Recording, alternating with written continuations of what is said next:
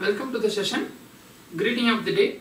In today's class we are going to talk about the types of forging processes and types of extrusion processes. In previous class, in the bulk deformation process, we have seen about what are the types of rolling and types of forging and types of extrusion. These are the various available bulk deformation process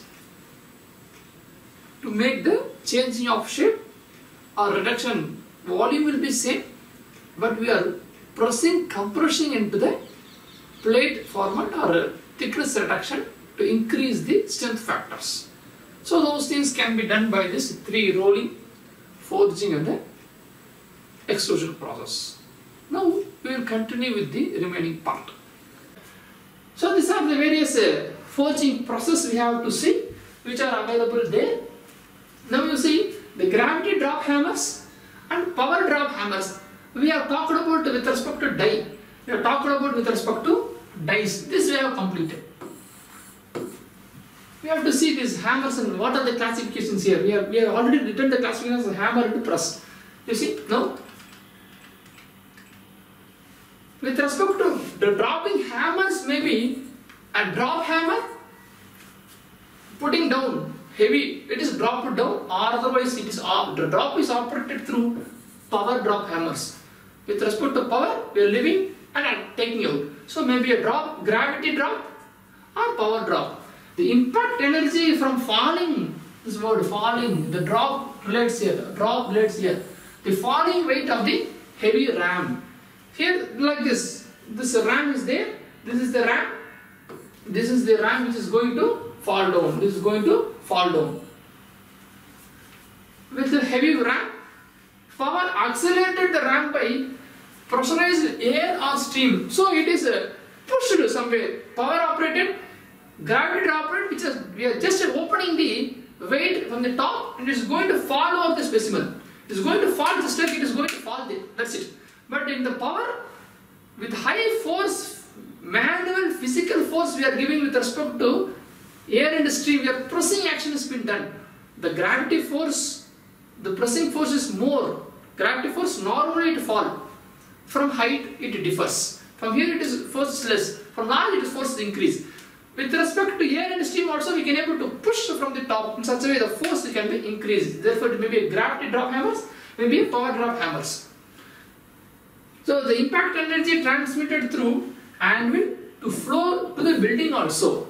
You see, here we have kept the specimen and from the specimen is here, let us consider, and the ram is fall over there, maybe a drop with respect to high fall, maybe a power with respect to air and steam, you are pressing. Therefore, what happens, this force which is to be absorbed by the workpiece, but also this force travel through the workpiece and goes to the building, to the surface also. It creates some vibrations there, like earthquake. When heavy force is applied, like a vibration is creating. So that is too bad. So that is one of the disadvantages of this drop hammering systems, maybe gravity or power drop hammers. Some floors disturbing vibrations are created due to heavy loads applications. Sometimes these heavy loads may be cracking of the workpiece may also form. So this may be a little bit cracking also will be formed. We not to change the shape, not to break the material. So that is our intentions. See how the component is there, large component available, where the employee is here. See, the employee is working here. And then he is having the setup of hammers here. Here the hammers, it is going to fall down. So such cases we can able to work. Now it is not a hammer. It's a press. Slowly I am going to press. Apply general gradually accumulated press actions. A mechanical press, maybe a hydraulic press, maybe a screw press. Some other classifications how I am doing, you see. So here we can able to understand this is done through the drop hammers. So this is what we have seen in the previous image. The drop hammers, so falling from the top to down. Now it is not a drop hammer. It is not a drop hammer. It is a screw type I am doing. It is a screw type I am doing. This is a screw type, a threading action I am doing here, threading actions. When it is threaded, slowly the workpiece is pressed. Slowly the workpiece I am doing the load here, slowly. Maybe screw actions or maybe a crank options can be done, a crank mechanism. Crank mechanism. So when one cycle is done, here also one small process actions. One cycle is done, small actions can be done. Right. This is all comes under press category. A crank press, a screw press and doing, and also maybe hydraulic or pneumatic process. So when the fluid is coming in and out, when the fluid is coming in and out, what happens there? There also, when the fluid is come, the piston is going to press. The piston is going to pressurize in such a way it can be able to go down. And now, after pressing action, I have to move out. Again, I am setting in the other path. And again, I am setting in the other path. Therefore, again it moves up. So, therefore, some mild pressing I am giving. So, that is the difference of hammering pressing, hammering drop hammers, and the pressing actions of forging. So, drop forging. Here is the press forging actions. Press forging may be hydraulic press, pneumatic press, crank mechanical process, or screw process, anything, some mild force, slow apply. Here the crack is not found.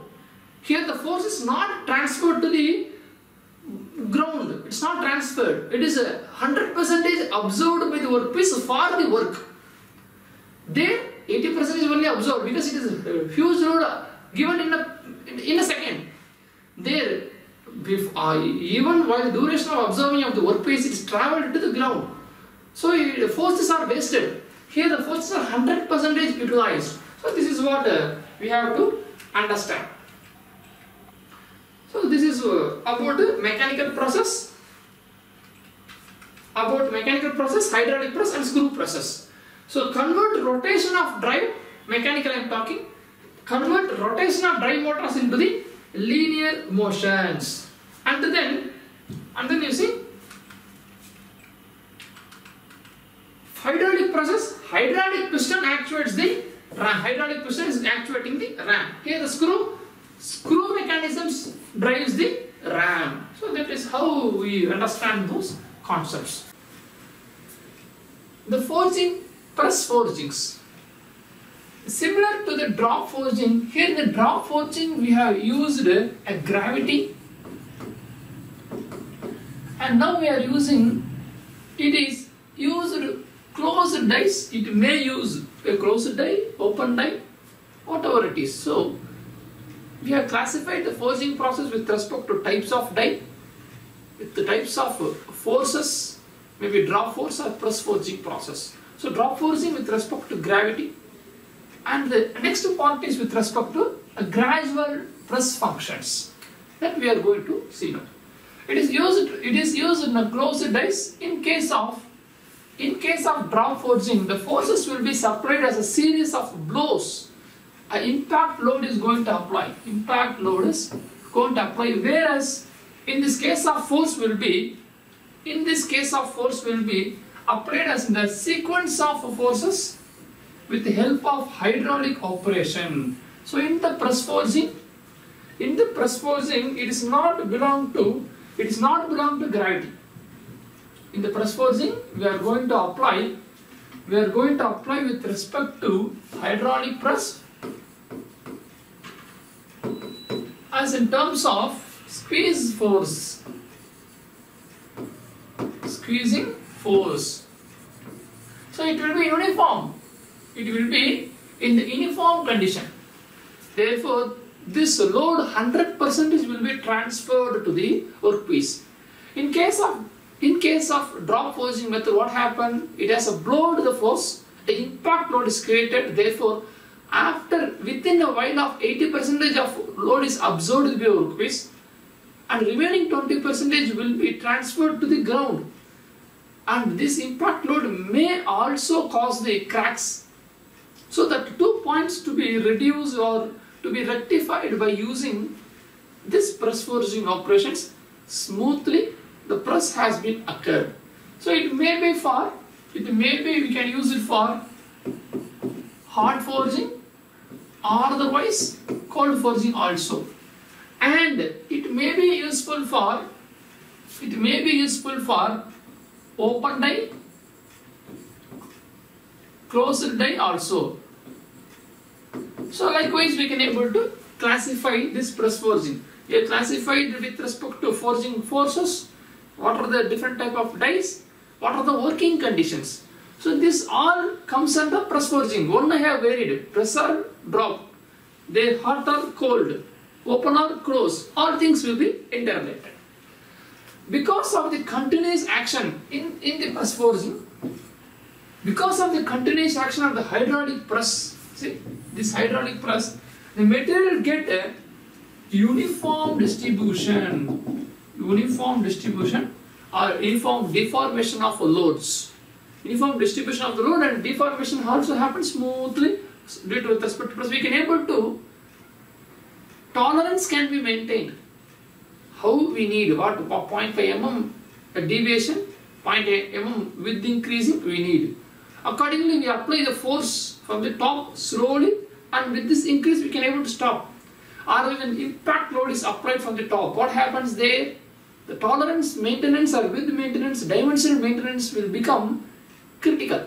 So that point we have to take care. Press forging and drop forging I want to compare now. What are the points I have told you? Now I want to compare these things. How I am comparing? You see, the entire force is transmitted to the stock or the workpiece. Entire piece is transmitted to the stock or the workpiece. In press forging, as it belong to hydraulic. Hydraulics or otherwise a screw or otherwise a mechanical crank mechanism, any whatever it is, something it should be smooth, predetermined force to be slow, steady, uniform force to be applied there. So hydraulic, therefore, it is uniform. What's the drop there? On the drop forcing, it is a blow, force applied. It's a drop. So that is one. So with respect to gravity. So the entire force is transmitted to the work. Yes, it is 100% we are using is this one here. This 100% are transmitted. So the partial force is transmitted to the building also. This 20% is transmitted here. Here it is 100% is remaining 80% only transferred to the workpiece. Remaining 20% is to the ground. So it is something difficult, and also it creates crack due to high impact loads. The finished obtained in the product is very super fine, but there the finished of the product is not fine because it is seriously blow, and therefore it may cause crack. So these things are to be taken care. It means whether it should be measured drop or otherwise to be a uniform press forging can be applicable. That is good because crack is forming. Load is also heavy load is there, and that load is not useful because 20% is traveling to ground. Cost effective is not there. So we have shift here.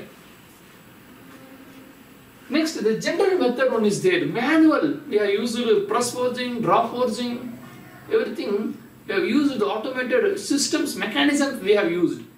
And one more general normal forging process we have here is a Smith forging process. This Smith forging process is a very oldest method before the automatic. A simple heating on the fire and hammering manually through hand. That is represented as Smith forging. Smith forging is worked between a flat or a simple which containing dies by repeated strokes. Repeated strokes and manipulation, changing of shapes of the workpiece through hands, also known as so therefore it is also known as a hand or flat die forging process or flat die forging process. So likewise we can able to understand this is very similar. Right. So I see here how they are doing. Smith forging, we have an anvil at the bottom and the workpiece to be bombarded or hammered well to make the other various processes. So work is here. So some fluorine operations they are doing from the top to bottom. Smith forging operations contains a few steps. In general, what we have to follow? We have taken the workpiece and heating. That is general. But we have to warmer. We have to be heat treated and smooth operation to be done. Secondary working, machining to be done later, at later stages. Anvil to be. So those things we have to see here. So first, the common used forging operations are what are the operations can be done? Smith forging can be done for bending, done for hammering. So what are the various methods can be done? What are the usefulness? Application wise what we can do there. So you see, it can be we can able to do the upsetting process, the bending process. Yes, after hitting slowly we should bend. Smith forging operations through the anvil holes we should take and we can bend manually, physically through hands. Even the automated system was there, we are talking about Smith forging, normal manual. And the punching holes we can do and drawing down, setting downs, welding can be done. We have seen this. Welding, we have taken the two specimens and very well heat treated to the red hot conditions and keeping one over the other and again heating. What happens? This metallic bonding occurs by diffusion of these two materials by the red hot metal when the force is applied over one over the other. So automatically this pressing action takes place between the two pieces. So automatically this metallic bonding occurs. Normally we have not used fillers, gases, nothing, fluxes, nothing we have used. Just we have heated, we have kept it together and at red hot condition it is readily deformable also and we are hammering and it is readily deforming one over the other and it is metallic bonding is occurring. So the welding can also be done and cutting become easy when it is red hot because it is readily deformable. Whether we can cut, remove or weld or bend, it is readily, the word readily deformable we should remember. So in such a way we can do all those such processes and the fluorine treatments. Hot forging, we have talked about this various types. Maybe we could have seen the hot working process or cold working process. So now we are in the discussions of forging. It may be hot forging, it may be cold forging. Therefore, we want to know what are the advantage and disadvantage of this also. You see, decrease in the yield strength, which means that it is easier to work. So what happens here? When high temperature is occurring, it also gains the ductile property and it can able to easily bend. When it is at the room temperature, the material is not possible to bend. But the same material, when it is at red hot condition, it can able to bend. It is getting ductile property. When at red hot, that we are doing. It means hot working conditions. Undesirable reactions between the metals and surroundings atmosphere. But even though this is getting the ductile property and we can able to bend easily, there is a problem at high temperature because we are crossing this critical temperature of the metal. Therefore, when we are crossing the critical temperature, there is a chance of changing of the microstructure and there is a chance of interaction with the atmosphere at a higher temperature. And the atoms which is in the materials are get energized at high level of temperatures. Therefore, it is also readily getting energized or readily can be jumped from one system to another system. So that things we should avoid. We need heat to increase the ductile property, but these things are not happening. So those things to be taken care to reduce this oxidation effects, reduce this chemical reaction effects in such a way the temperature to be lower and some force to be increased in such a way we can able to avoid. Elevated temperatures increases the diffusion between metals. This is what I have told. So through this we can able to do welding process. diffusion welding, such things we can able to do. Pores may be reduced in size and close completely during the deformation. So when we are heating, when you are doing the heat treatment process, it is really deformed and we are pressing easily. When we are pressing easily, even though during casting process on the material, if the porous or any atmospheric gaseous evaluations are there inside the metal, it can be removed by using this pressing action. When it is pressed, the gas in between the metals is going to come out, and it is getting easier while during the hot working process due to it is easily pressable when it is hot. This is a solid, when it's a room temperature, it is not possible to press, not possible to forge, not possible to forge. But the same material, when it is kept at the hot condition, it is easily deformable, going to be plasticized, and when a simple low force is applied, it can be changed, change its shape. At the same time, when it is pressing action occurred, the gases which is involved inside, it can easily come out because we are pressing that like a balloon. So likewise, this also porousness also can be reduced easily. Undesirable reactions, as I told, the chemical reaction takes place. Less precious tolerance due to thermal contraction and warping of the uneven cooling process. So this, where it is red hot, force applied, this dimensional tolerance may not be maintained properly.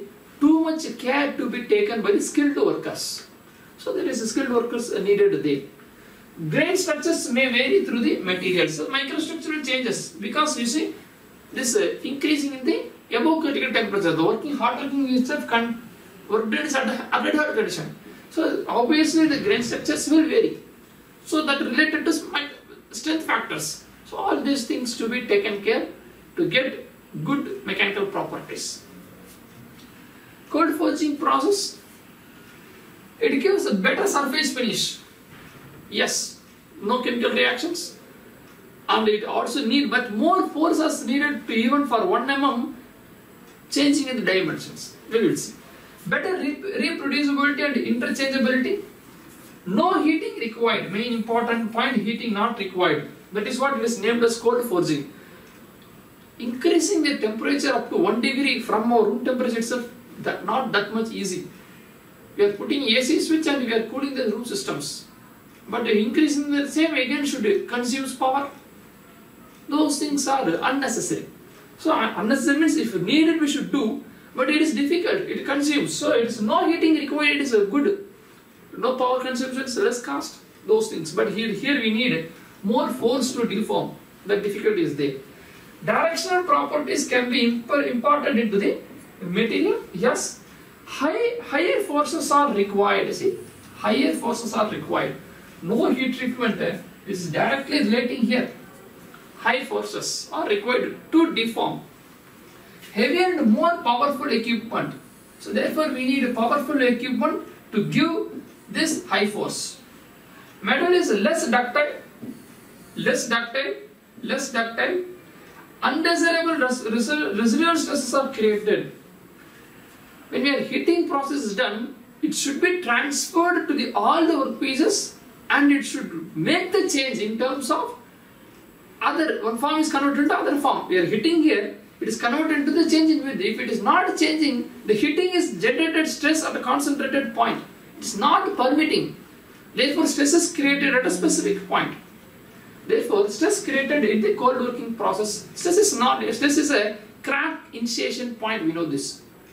Then stress is to be removed when after forging process, when the component is going for the applications, in the applications if the external force is applied, undesirable external force is applied, immediately that crack initiation point get cracked immediately because that is already stressed during forging process itself, during fabrication itself. After forging, what happens when we are going for the applications? The force applied additionally, therefore the stress is not relieved in the fabrication stage itself, it's going to crack. So that is to be avoided. It means here itself we should do heat treatment process. Therefore cold working needed heat treatment. Needed heat treatment. So such cases are to be done. Metal surface must be clean and scale free to be done. So those things are to be taken care. So the summary. In today's class regarding bulk deformation process, we have seen about rolling. We have seen already. The bulk deformation, rolling is one of the category. And then in one more category we have seen about forging. In forging, I have divided the forging operation into hot and cold working process. Or the forging operation I divided into depending upon types of dies. Here I have again divided the type of die into open die, impression die, or otherwise the flashless die.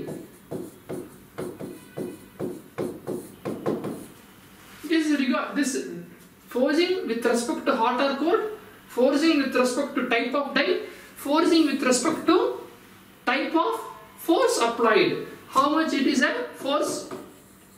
Maybe a drop hammers, or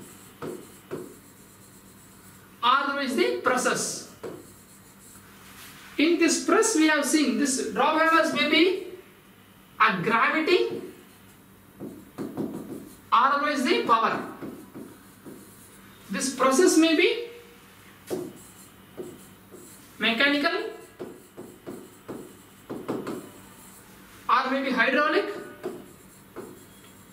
Mechanical means through the cam operations, the crankshaft operations. So hydraulic, maybe pneumatic, a screw. So such cases we have divided and we have seen the types of forging treatments. The remaining part of the subject, we'll see you in the next session. Thank you.